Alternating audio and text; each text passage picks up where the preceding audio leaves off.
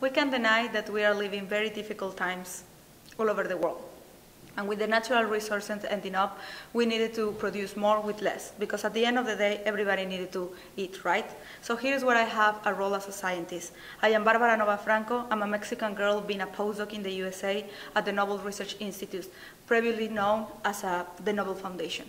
So, over the past 10 years, I've been focused my research in the symbiotic nitrogen fixation. This process is very important because the bacteria fix nitrogen in what we call the nodules. And the nodules are like benign tumors in the legume roots.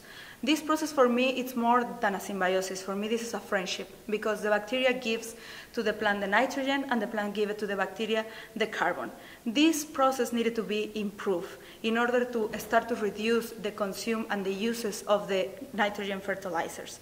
So my main goal, my research goal is to improve this process, deciphering the role of transcription factors and microRNAs. And I am hoping that in the future, this knowledge that I am helping to generate, it can be translated to other legumes for human and cattle consumption. Thank you.